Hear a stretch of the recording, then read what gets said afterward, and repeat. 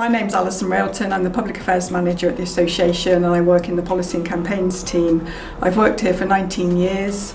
The biggest change I've seen over the last 19 years is to do with digital campaigning. So when I first started, it was all very much letter-based, emails to MPs.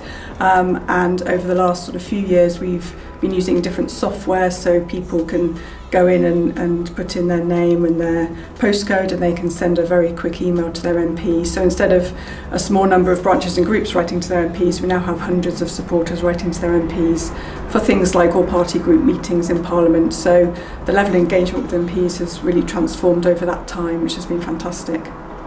My fondest memory of working at the Association is the day we found out that NICE, the National Institute for Health and Care Excellence, would be developing a guideline on MND.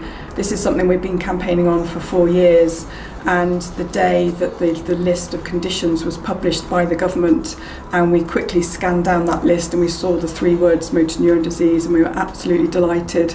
It was a real tingling down your spine moment, and we really hope that the guideline, now it's been published, will result in much better care for people with MND now and in the future. So that was a really special moment for us.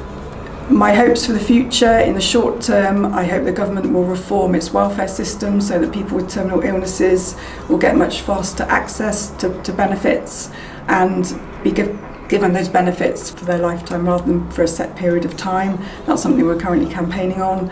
In the longer term, I hope that we will develop much more effective treatments to slow the progression of MND and ultimately find a cure.